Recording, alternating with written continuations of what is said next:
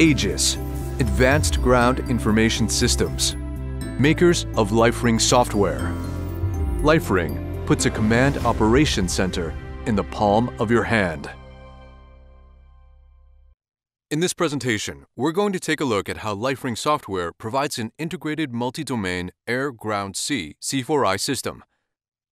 After 9/11, we all learned that many lives were lost as a result of a breakdown in communications between the various different agencies that responded to this tragedy.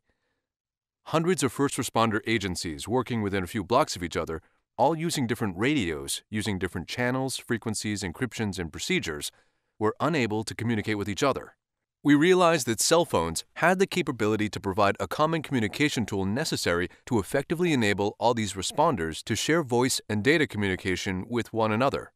Software could provide an interface and toolset for setting up groups and efficiently sharing information. IP communications could enable digital push-to-talk to preserve radio functionality. For such a system to be viable, it had to operate on a combination of first responder, cellular, military, Iridium satellite, MANET, and other communication networks. The system needed to work with low-speed and high-speed communications and utilize a server to forward data between smartphones and PC devices. Using private funding, Aegis was founded in 2004 with a team of experienced C4I software developers. So, what is LifeRing? The short answer is, LifeRing software enables a low-bandwidth satellite communications network that provides real-time situational awareness between all smartphone, tablet, and PC users up and down the chain of command to create a scalable C4I common operational picture of the mapped area and the precise location of all participants. Some of the features of LifeRing are: it's low cost, simple to use. It securely operates with PCs, Androids, and iPhones. It uses cell, radio, SATCOM in any combination and is encrypted.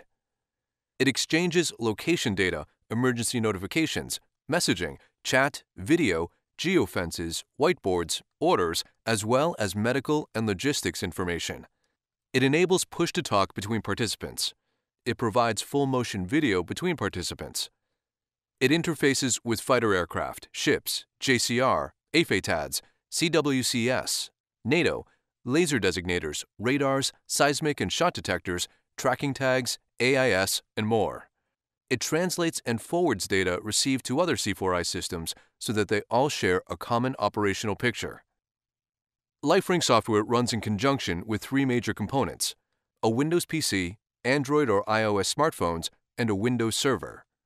The Windows PC was modeled after Microsoft's suite of programs to provide a readily familiar look and feel that make operations, setup, and training fast and efficient. It is a multi-layered software with a full suite of command, communication, tracking, and mapping tools, as well as push-to-talk and video functions.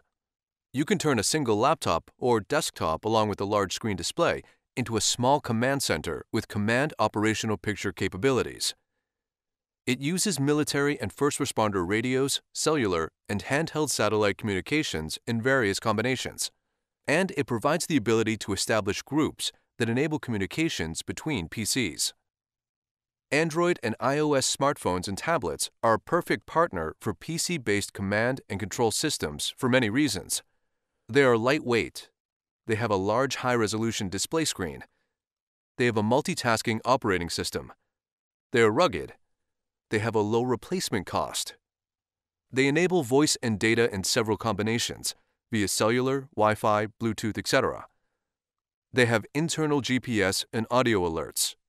And most come with integrated cameras, a compass, an accelerometer, and gyroscope. LifeRing software enables encrypted communications and for these devices to act as handheld C4I communication systems with built-in PTT and video transmission and reception. The other advantage of smartphones is almost everyone has one and knows how to use it. The handset interface is based on Google Maps, and while military and other map options are available, all share this familiar and common UI. And the LifeRing server. LifeRing acts as a hub for multiple different systems. As an example, the data comes in from various C4I systems, and LifeRing processes it and sends it back out to be read by previously disparate systems. For example, data comes in from ATAC and goes out to Link 16. Link 16 data comes in from military aircraft and is transmitted to ATAC. We can receive data from NATO systems and send it back out to U.S. command and control systems and vice versa. We can receive data from radars and other sensors and sends it out to those needing it.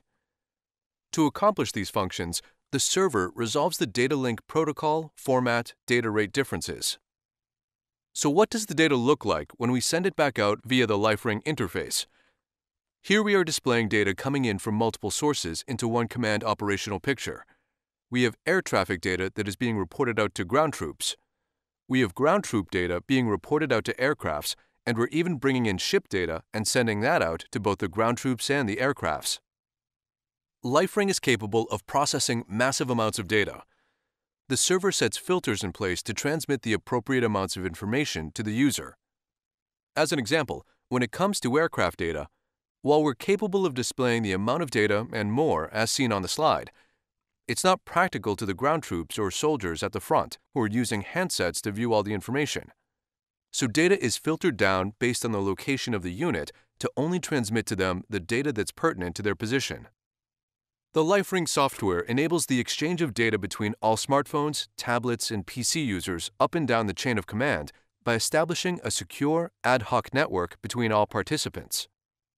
The software resolves disparity between different radio types, encryptions, data rates, protocols, and message formats, and provides push-to-talk communications between radios, private cellular networks, and satellite comms either individually or in various combinations, all while providing aggregation of data that is viewable at each command level, which enables real-time situational awareness of the mapped area and the exact location of all participants. LifeRing interfaces with various systems to gather information. We can forward data from sensors such as radars, AIS, and tracking tags. We can communicate with most radios, including military, first responder, satellite, and cellular, as well as weapon systems like AFATADs. We are able to do this with other NATO and U.S. Armed Forces C4I systems as well. What truly sets LifeRing apart is the ability to create true interoperability between various disparate systems. LifeRing is vendor agnostic and branch of military agnostic, in-country language agnostic, and maybe even technology agnostic. Let's take a look at some of the ways the software resolves communications between different radio types, encryptions, data rates, protocols, and message formats. Air Force ground command centers correlate data from ground-based radars, intelligence systems, and AWACS to transmit the data on Link 16. Drones provide intel via video and cursor on target. At sea, naval vessels use Link 16 and OTH Gold and others. Meanwhile, soldiers in the field are using NetWarrior, which uses JVMF, and ATAC, which uses cursor on target. Ground command centers using GCCS, JCR, and AFATADs with JVMF.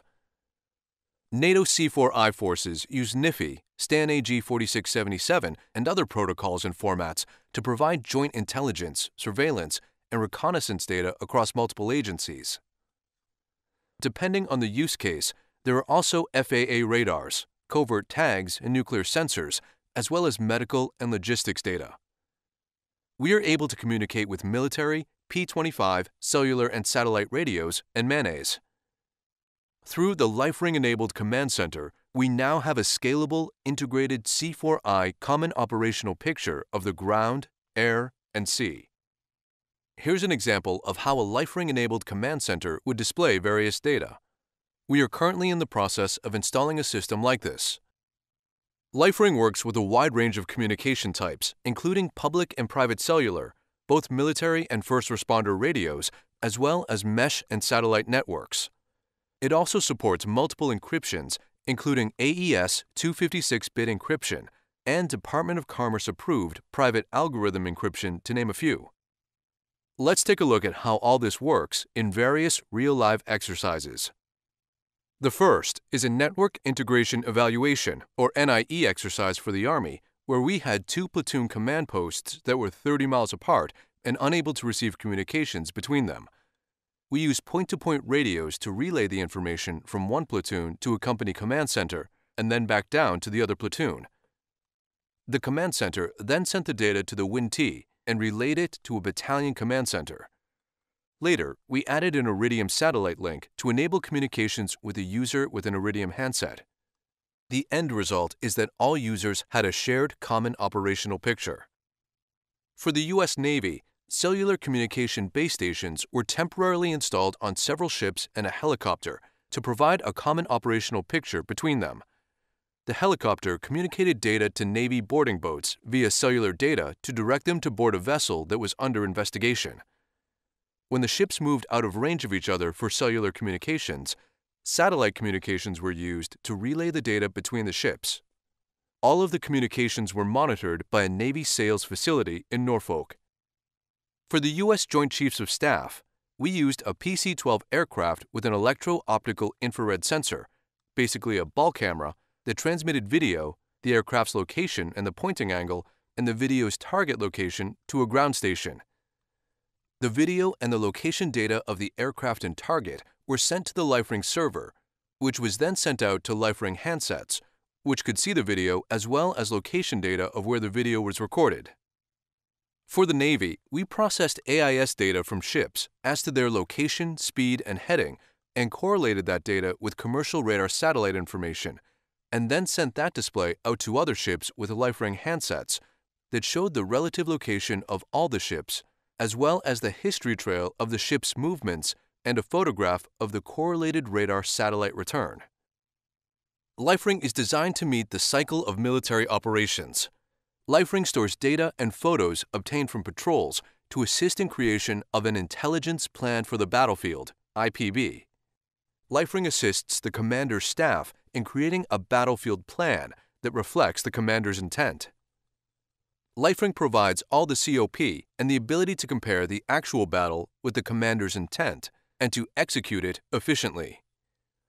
LifeRing enables review or playback of military operations, as was seen on the displays during the battle. LifeRing Support stores military operations, movement, and exchanged data and photos in an SQL database for later analysis and enables the user to remotely reset encryption passwords. Here is a list of some of LifeRing's core features and capabilities, and many of these were covered in the brief. Here are some examples that we're permitted to show where LifeRing was used successfully, along with the group who used it and some brief details of the operations. Here are a couple of recommendation letters from clients.